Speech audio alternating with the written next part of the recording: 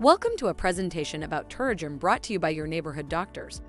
Please remember that we will cover the topic in general terms. Please consult your doctors for specific questions pertaining to you. Pterygium is like a weed growing on your eye.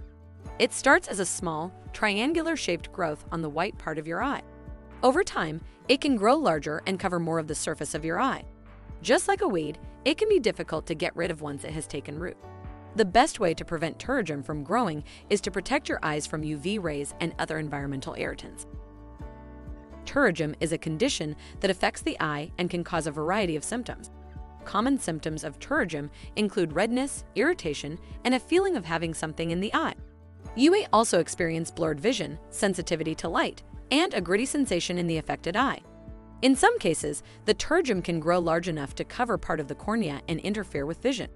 If this happens, you may need to wear glasses or contact lenses to correct your vision.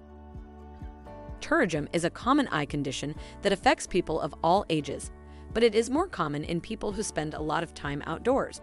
It is most commonly seen in people between the ages of 20 and 40, and it is more common in men than women. People who live in sunny climates or near the equator are also more likely to develop pterygium. People who work outdoors, such as farmers, fishermen, and construction workers, are also at an increased risk for developing this condition. Additionally, those with lighter colored eyes are more likely to develop pterygium than those with darker colored eyes. Pterygium is caused by long-term exposure to ultraviolet, UV, radiation from the sun. This UV radiation damages the cells in the conjunctiva, which is the thin, clear tissue that covers the white part of your eye. This damage can cause the conjunctiva to thicken and grow over the cornea, forming a pterygium.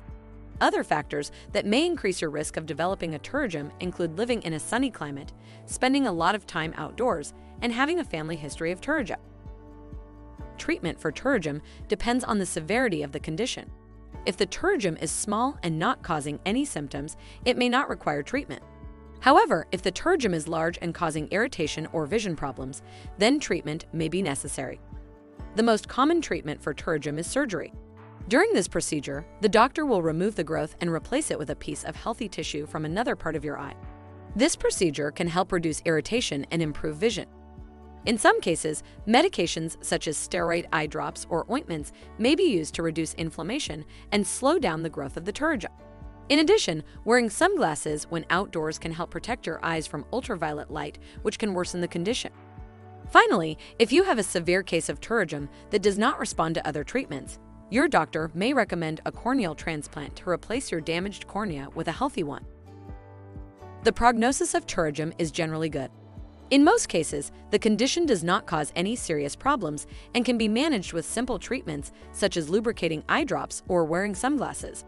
However, if the pterygium is large or growing quickly, it may need to be surgically removed. Surgery is usually successful in removing the pterygium and preventing it from returning. After surgery, you may need to use lubricating eye drops and wear sunglasses to protect your eyes from further damage. Thank you for listening to this presentation brought to you by Talking Raymond. For information, check us out retinali.com/info. Be safe. Love you.